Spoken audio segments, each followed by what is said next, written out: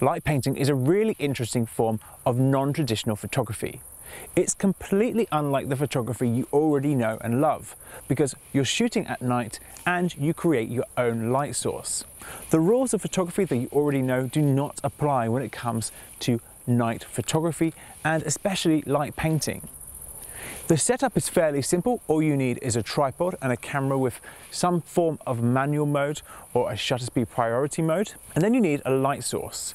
You can do this in 100 different ways. You can use sparklers, you can use glow sticks like I'm going to use, torches, you can use your phone screen. The list goes on. It's all about being creative. You can also use torches and you can go ahead and paint light all over this building and do all kinds of interesting things. I would just stress that you don't overthink it and you don't try and add too many different styles of lighting. If I add sparklers and glow sticks, well, that can start to look a little bit ridiculous. But if I take my time and I just use one light source, well, then you can get much more polished looks to your end result. So I'm going to set up my camera here, and what I'm going to do is I'm going to use manual mode. Now you could use shutter speed priority mode too, but I like manual mode when I'm shooting at night because everything is non-traditional. And look at what we're shooting. We're shooting at night and I'm creating my own light source. I'm going to use manual mode and I'm going to set my shutter to 30 seconds. You could do it for shorter, you can do it for longer if you want to use bulb mode, but 30 seconds is a good target to go for because that gives you plenty of time to run around. Now, if I run around this scene with some light sources like these glow sticks, you might think that the camera would pick me up.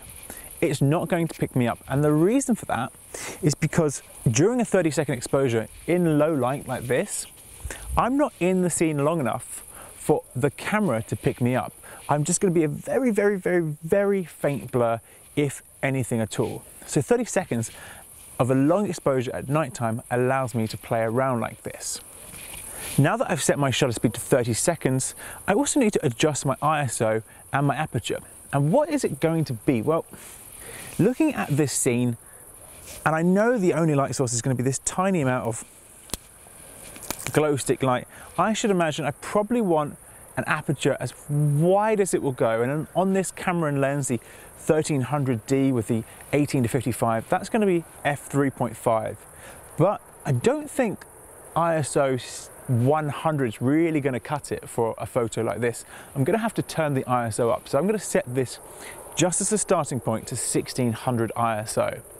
That might not be enough. Maybe in my next photo I need to come back and add more, but it's all about experimenting. If your photos come out underexposed, well then you need to increase your ISO or increase your shutter duration. If after increasing everything you find your photos are still underexposed, well then I would challenge you to try a different light source or fix it in post.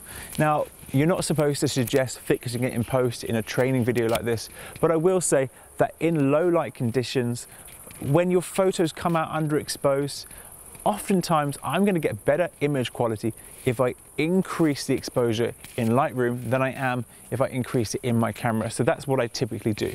And of course, I'm shooting in RAW here like I do with all of my photography. That gives me more leeway when it comes to edit them later. So these lights are attracting about 1,000 bugs, no lie, about 1,000 bugs right now. So what we're going to do is we're going to turn these lights off.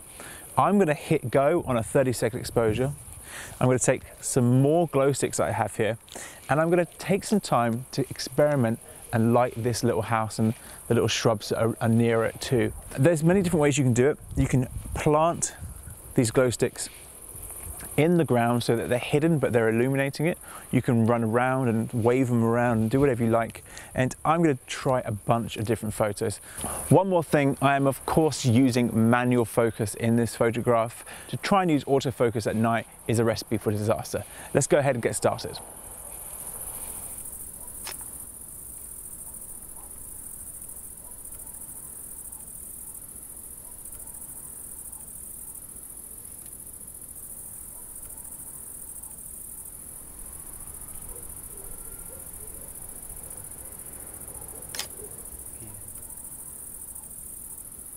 So I've taken my first photo and it actually came out great, just as I was hoping it would. However, I totally overshot the exposure. ISO 1600 was definitely too high. We actually have a lot more light pollution around here than I realized. So I'm going to turn the ISO down all the way to 100 now, and we'll go from there, because I don't want my night photography to look like it was shot during the day. So we're going to do that again, and I'm going to turn the ISO down.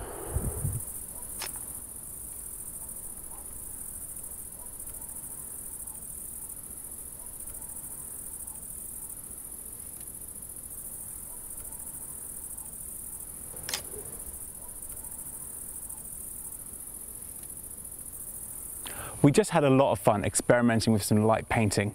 It's really simple when you get the hang of it. All you need to do is stand in the frame and play around with a light source. I ended up writing my name, and that's a little trickier than you'd imagine because you have to spell it backwards and mirrored image, and it's not that easy, but you can write your name in the lights just by picking up a light source like this and doing J-O-S-H, and you can put your name using just a light source. My final photo, I did my name with a light, and then I picked up all the other glow sticks and I put them all on the floor before the photo started, and at the end I ran around, I picked them all up and I threw them out of the frame like that, and we ended up getting this light flying out of the picture with my name in it. Hey, thanks for watching. Let me know what you think in the comments below, and if you enjoyed this video and like to see more like it, then please consider subscribing too. We're releasing new video content every Monday at 12 PM London time every week of the year, so you'll see much more video content like this. Thanks for watching, and I'll see you in the next video.